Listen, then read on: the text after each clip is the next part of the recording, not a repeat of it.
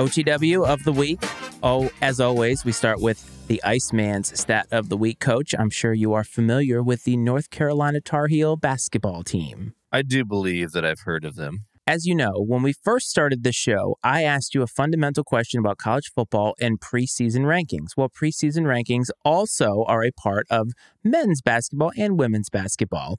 And North Carolina became the only AP preseason #1 team to have multiple 3-game losing streaks in a single season and became the first preseason #1 team to miss the NCAA tournament since NC State in 1974-1975 season.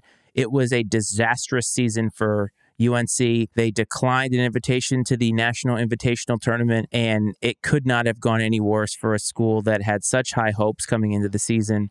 Losing Roy Williams a couple years ago, they have a lot of work to do. Yeah, I mean, it couldn't happen to a better group of people, though, if I'm being honest. And it makes me chuckle a little bit, them turning down the NIT bid. It's like, come on, man. Like, are you really, you have your nose in the air that much that you can't come play in this tournament? I mean, I would have loved nothing more to see one of these mid-majors that made the NIT go to Chapel Hill and beat them. That would have been sweet. Now, I mean, they would have, if they were focused and locked in, I mean, they would have maybe had their way with the NIT field, honestly. They're still a good basketball team, even though they didn't really perform consistently throughout the season. But, I mean, in one way, I'm pissed about it. I mean, they do what they want. That's fine. I think they're cowards for it. But I think why it pisses me off is being a mid-major homer. I think they took the opportunity away from someone to go in there and give them a game.